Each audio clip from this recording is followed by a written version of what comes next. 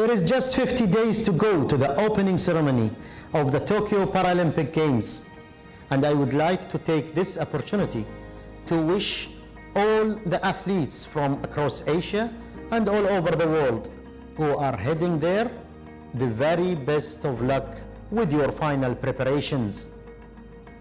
The COVID-19 pandemic has made this the toughest Paralympic cycle ever, and I know that the pandemic continues to have a devastating effect across our region. In times such as these, it is important to have hope for the future.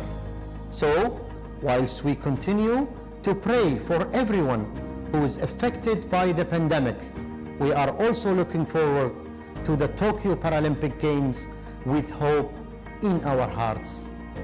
Once again, they will show the world the Paralympic spirit and remind everyone of what is possible with courage and determination.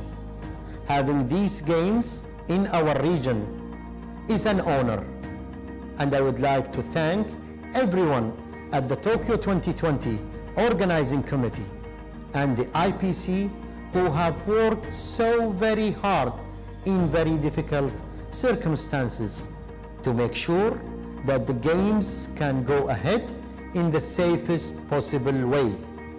So, to all Asian athletes, make each of these 50 days count as you get ready to represent your country and your region in Tokyo.